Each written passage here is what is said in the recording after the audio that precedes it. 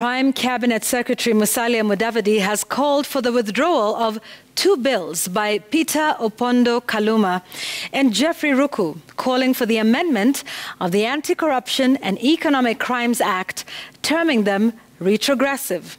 In an apparent expression of the executive's support for the Commission and other state agencies, Mudavadi said the Conflict of Interest Bill 2023, approved by Cabinet, if passed by Parliament, will help strengthen the fight against corruption.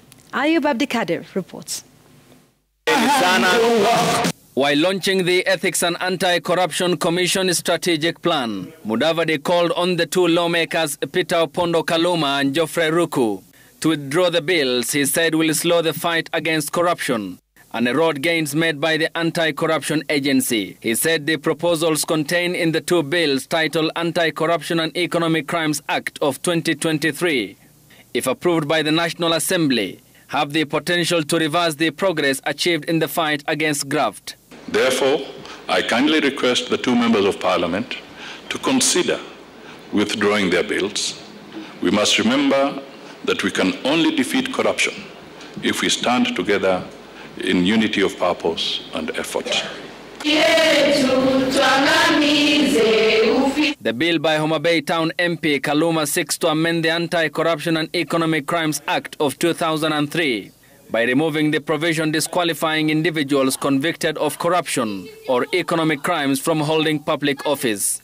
Ruku's bill, on the other end, aims to decriminalize certain aspects of public procurement, property disposal, contract tendering and fund management and expenditure.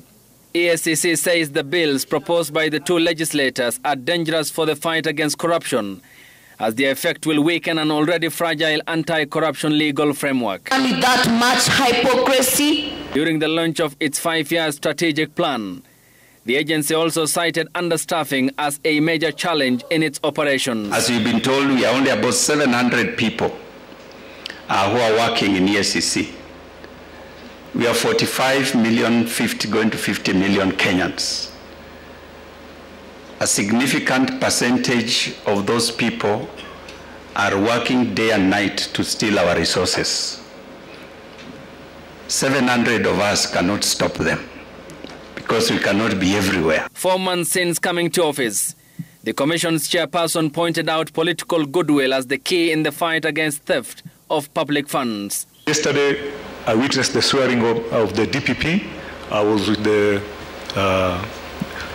chairman, the Prime Cabinet Secretary was there, and the President talked of nothing but telling the DPP, you have to work with the other agency to address this problem called corruption. In the entire speech, he was talking about corruption, corruption, corruption. The strategic plan seeks to strengthen the enforcement of existing laws.